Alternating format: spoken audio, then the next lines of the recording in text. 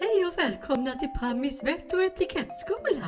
Mängder av personer frågar mig: Pammi, hur står du ut med hur dina vänner behandlar dig? Och det förstår jag att ni undrar, men sanningen är att de vet ju inte bättre. Jag gör mitt bästa för att lära dem hur man ska bete sig som en riktig dam, men det går sådär. I alla fall så tänkte jag att vi nu skulle kolla på några scenarion där det har blivit lite fel. Och så ska jag förklara hur man egentligen kunde betett sig. Och det här kommer att bli kul! Ja, rulla bandet! Jag vet tjejer, ska vi köra monopol? Ja, pax för hatten. Skottkärran tar jag. Gudarna gör så att Rabe får bilen. Fingerborgen. Ja, då tar jag hunden. Nej. Men jag vill inte vara styrkenet. Det där har vi ju redan bestämt, Pammi. Ja, det här är ju ett mycket vanligt förekommande fenomen. Monopol är ju en lagsport, så därför vore det rimliga här att säga: Pammi, du får välja först. Vilken pjäs vill du vara? Och då svarar jag i sin tur: åh tack, det var snällt, men inte ska väl jag välja först? Och då svarar de andra: jo Pammi, för du är vackrast och snyggast och snällast och smartast och underbarast. Och då kan man inte säga emot. Nu tänkte jag att vi kunde prata lite om hur man ska bete sig i mataffären.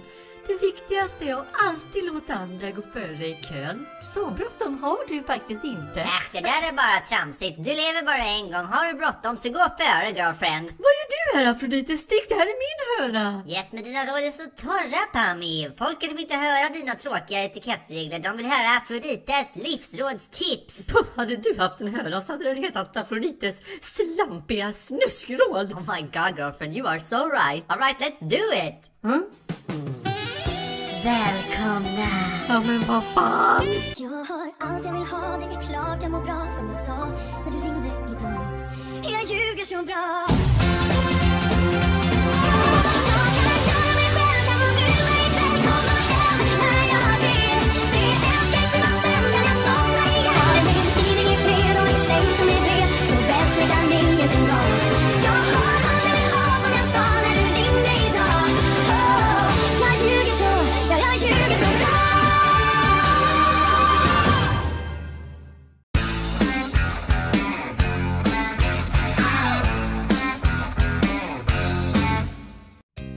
Okej, Plunis, nu gäller det. Hallå. Jag vet att vi sa att vi aldrig skulle återvända till den där fruktansvärda framtiden. Men nu gör vi det ändå. I am so excited I can't feel my arms. Jabba dabba do. UsaKalv ska nu använda sin nyckel för att kalla på tidsgudarna som ska öppna porten till framtiden. All right, let's do it. Jag tycker fortfarande att det här är en urkorkad idé. Knip igen, white boy. Oheliga tidsportal!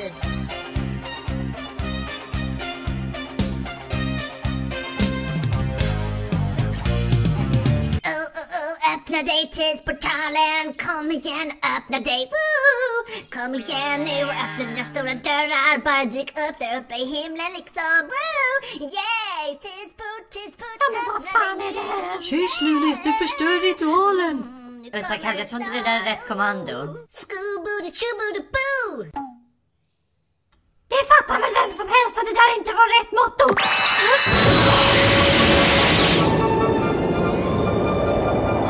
Hold on to your shoes!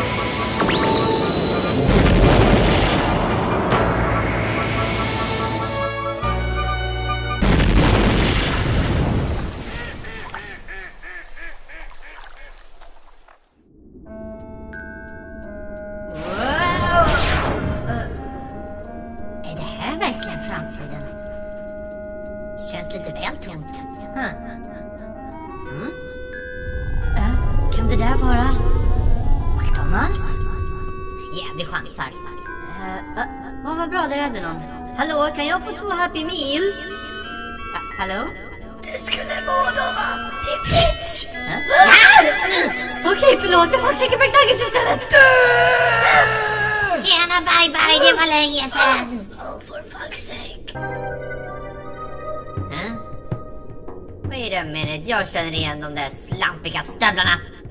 Sailor fucking cool. Nej, varför ska hon vara med igen? Vad fan har ni varit? Vi lät dig gå först för att se så att det verkligen var säkert. Förlåt att jag försökte mörda dig. Man blir lite psycho av att vara ensam här i all evighet. Jag blev faktiskt jätterädd. Men vad menar du med att du varit ensam här i all evighet? Och ännu viktigare, har du en hårborste? Mitt hår beter sig jättekonstigt. You heard me. Tyvärr så har jag fått uppdraget att stå fast med den här dörren i all evighet. Och fy fan, nu blir du fast med det skitjobbet. Jag tänker berätta det nu. Det är en väldigt mörk och hemsk historia.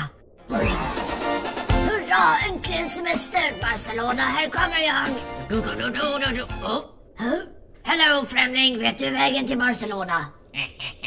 Absolut, det vet jag. Men du, jag måste verkligen gå på toa. Kan du vakta den här porten under tiden så kan jag berätta sen?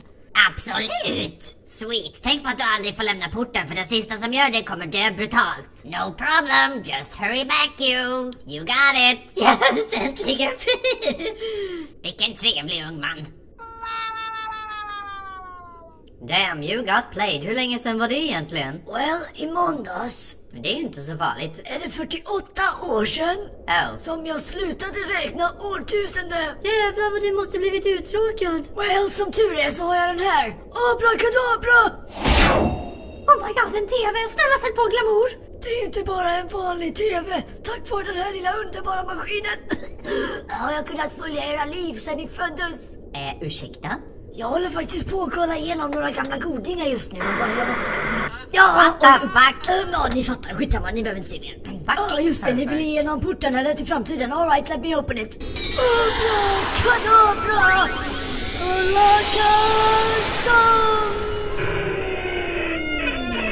Wait a minute.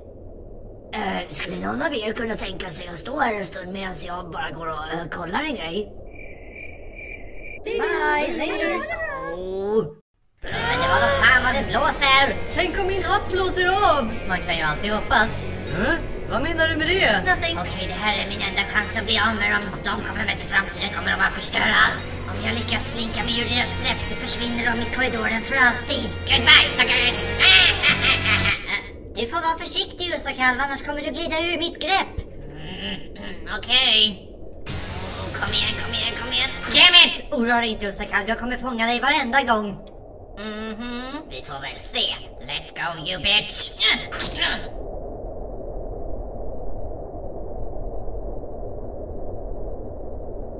Don't test me, bitch! Hello! Oh, nej, not this bitch. Sorry girls, you are not invited to the party. Party?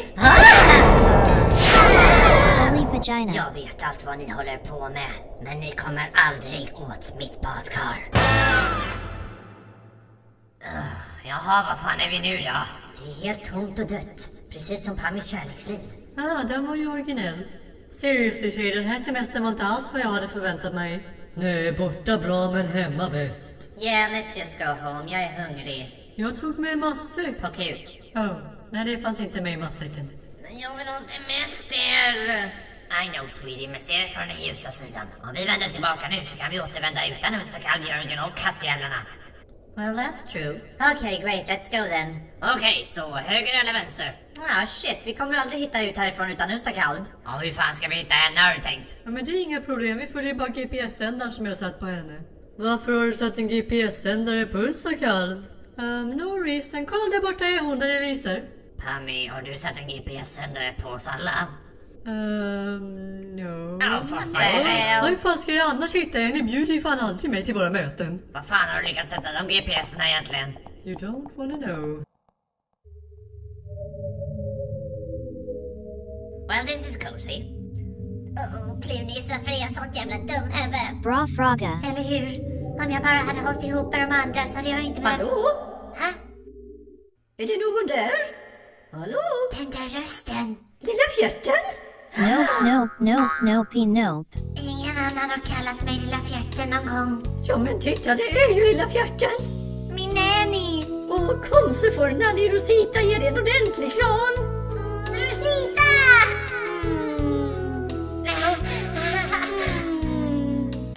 Vänta lite, vad är du här? Jag förstår att du har många frågor. Du är inte den riktiga Nanny Rosita. Varför skulle hon hänga här i en random röd skog? Åh, lilla fjärten, efter att din mamma upptäckte att du gillade mig bättre än henne så bannlyste hon mig till det här fruktansvärda stället. Åh, alla dessa år, du förstår inte hur hemskt det har varit att vara här. Jag var tvungen att äta bark och du vill inte ens veta vart jag bajsar. Den häxan har förstört hela mitt liv. Håller jag på med? Jag kan inte åka tillbaks till framtiden när hon är där. Fuck my life. Jag är så glad. Äntligen slipper jag vara ensam mer. Jag har längtat efter någon att dela barkbrödet med. Kom och ge mig en kram, fina lilla fjärten. Nu fjunis! Boing, äcka, pans, boing, boing.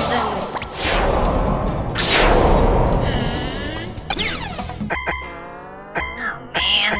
Jag förstår att det är mycket att smälta, lilla fjärten, men det där var inte snällt. Back off bitch, jag vill inte vara fast här i all evighet med dig. Du behöver inte vara rädd för mig. Allt kan bli som förut igen. Kommer du inte ihåg när vi lekte Mumintroll? Best night of my life. Wow, that's sad. Wait, who the fuck is that? Men vad roligt, ni måste vara lilla fjärtens vänner. Jag är Rosita, den här lilla busans före detta. Whatever, Hobag, we don't need your life story. Vi kan inte slösa massa valuable screen time på någon som kommer vara död inom en minut. Ursäkta mig? Apology rejected, bitch! Ingen läbbig pedotant ska komma mellan mig och min semester. Vadå läbbig pedotant? Det här är bara något stort, fruktansvärt missförstånd. Okej, eftersom vi behöver UsaKalv för att ta oss härifrån så får hon bestämma ditt öde. Så, vad säger du UsaKalv? Ska vi skona henne? Ha! Fuck that! Ha! Vad hände med dig, lilla fjärten? Kommer du inte ihåg hur trevligt vi hade när vi lekte doktor? Så uppfostrat. Jag tror visst någon behöver lite mer smisk.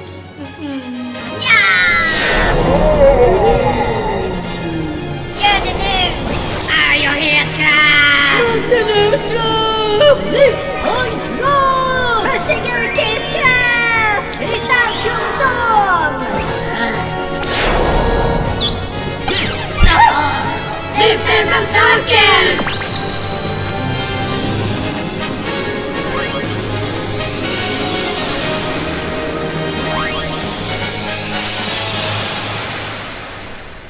Yeah.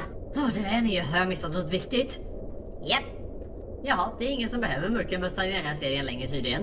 Hurra! Det brukar bli bra. Semestertime! Det var roligt. Superrikt. Okej tjejer, är ni redo? För årtusendets semester! Vi med en riktigt vad jag ska bli solbränd. Det finns pool på hotellet. Det var spännande. Yes! What the hell? Var är poolen? Hur fan ska jag få bränna här? Vad fan är det här, UsaKalv? Det verkar vara strömavbrott. Är det någon mer än jag som är jetlaggad?